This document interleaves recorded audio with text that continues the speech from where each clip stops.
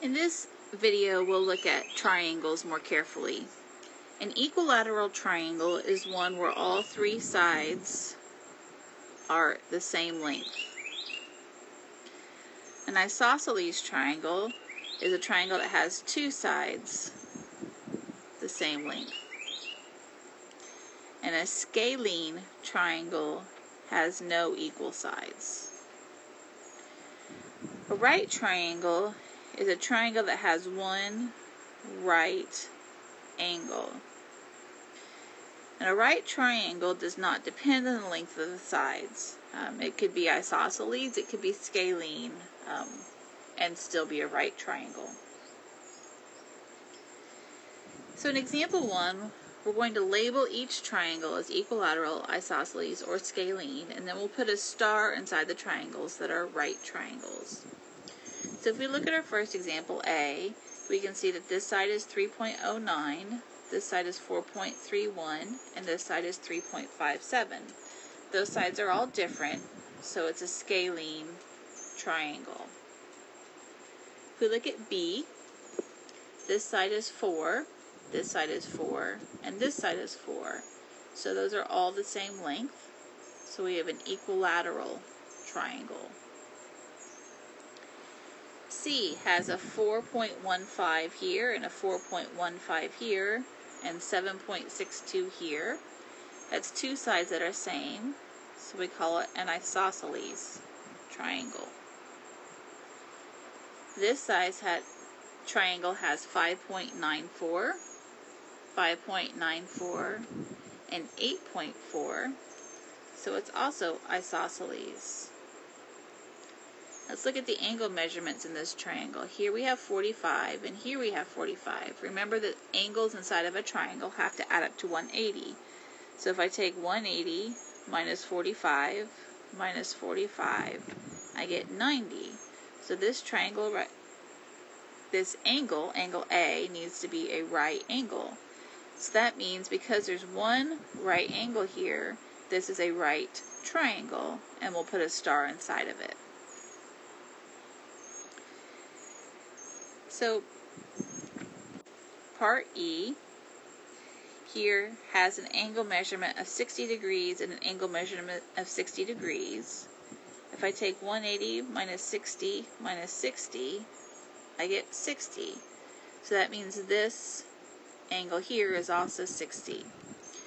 Now, this you have to know a little bit more about triangles. If all three angles are the same length, it means all three sides are the same length. And we have an equilateral triangle.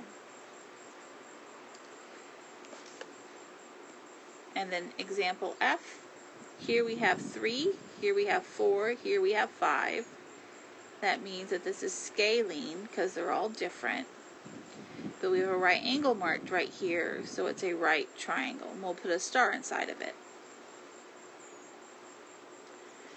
The Pythagorean theorem, this is a theorem a lot of people remember, but don't always remember how to use it correctly. The Pythagorean theorem is a squared plus b squared equals c squared.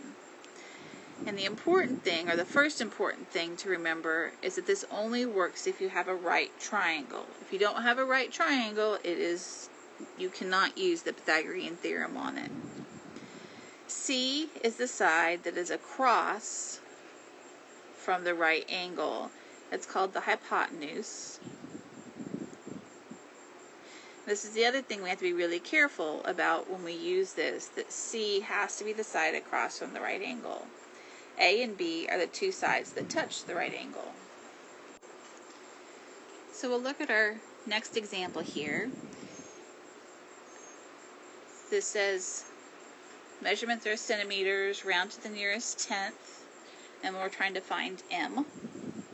So here we have 3, here we have 4, here's our right angle, so a side across from it has to be our C. So we'll write our formula down, a squared plus b squared equals c squared. Now the 3 or the 4, either one can be a or b. We'll just call the 3a and the 4b. So 3 squared plus 4 squared equals m squared. 3 squared is 9, 4 squared is 16, And then we want to add those together. So we get 25 is equal to m squared. And then remember, to get rid of the squared, we take the square root of both sides. And the square root of 25 is 5. So we know that m is 5 centimeters. So here's another one. Here's our right angle, so across from that would be our C, and the two sides next to it would be A and B.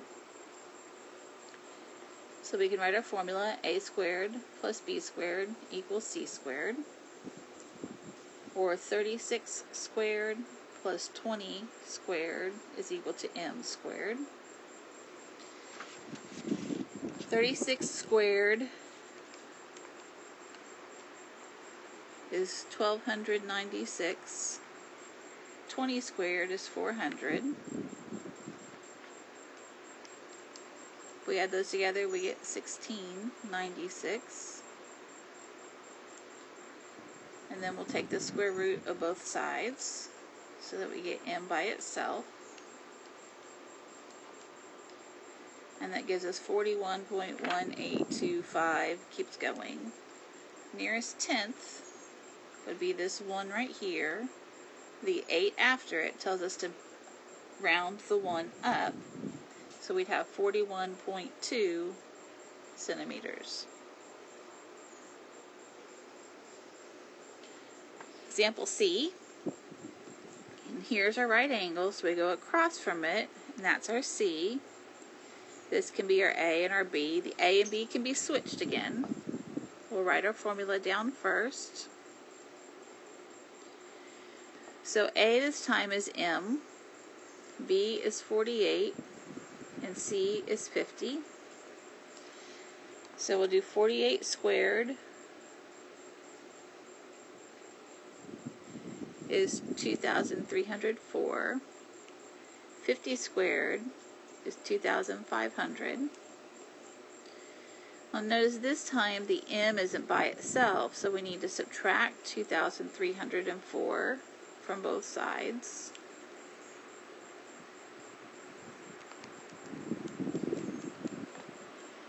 We get 196. And now the m is by itself, we can take the square root of both sides.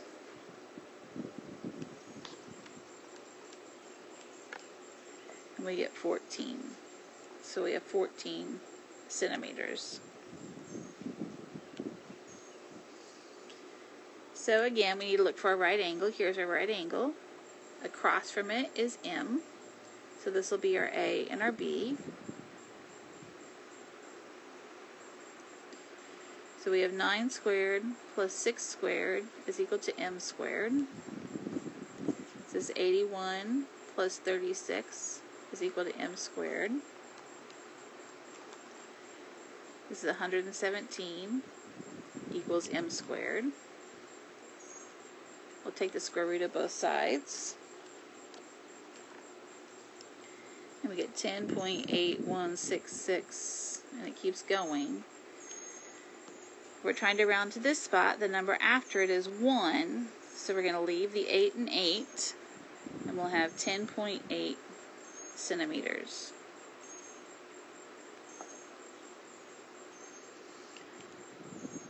Again, we look for the right angle. Across from it's the 19, so this will be C.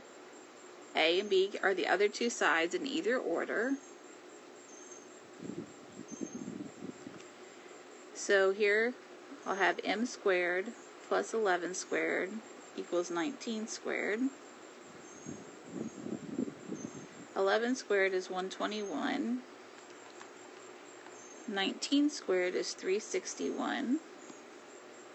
I'll subtract 121 from both sides to get m squared by itself.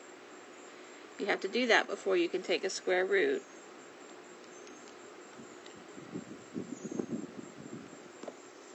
And we'll take the square root of both sides.